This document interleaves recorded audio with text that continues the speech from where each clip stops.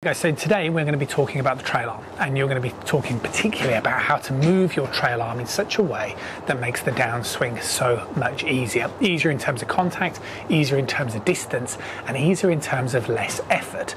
So what we need to do is we need to lock this arm into a certain place in the backswing, which I'm going to help you with in a big way. So the first thing that we need to understand is what your hands are supposed to do. In particular, what is my right palm supposed to do? So when we hold the club, the palm will face pretty much towards the target. But as we swing back, what we want to do is we want to make sure that the palm is facing away from you.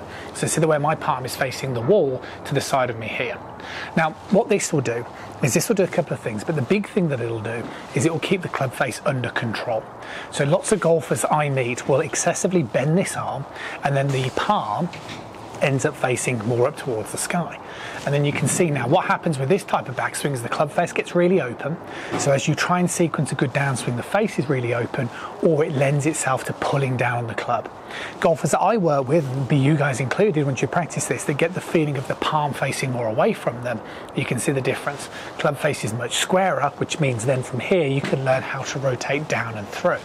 So first thing is just practice. Get used to that feeling of as you take the club back, by the time you get to the top of your backswing, you want to feel like your palm is facing the wall to the side of you.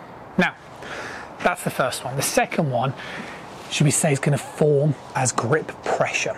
Okay, so when you hold the club, you want to make sure that you can feel a connection between your trail palm and your lead thumb. Okay, see what I'm doing here? Okay, so I feel like my palm is squashing my thumb. Now, because lots of people think, well, if I just swing back like so, my left arm is pretty straight, that's enough. It's not. You can see the difference now. Look, I'm going to use my right palm to push my left arm straighter, and this gives me more width. It brings the shoulder blade around and it helps me complete the backswing. So I meet lots of people that over move in the backswing. Okay, so they really do lots of like rotation in the backswing, and then they end up with really limp looking arms. No, solid base, more width with your arms, and feel like your arms are the thing that is pulling your chest and your shoulders to complete this backswing. And if you can get those two feelings, one of your right palm facing away from the target in the backswing position, and two, the feeling of your right palm pulling your left arm into a nice straight position, you are going to have a backswing position which is way simpler to sequence a downswing, which is going to give you more consistency. And you can kind of see from here, if I get myself into this position that I've been talking about, look at that. I can just drop that down on the back of the golf ball, pretty much guaranteeing good contact each and every time. Find it mimicking what I tend to see with a lot of people that reach out for help, loads of movement and arm position.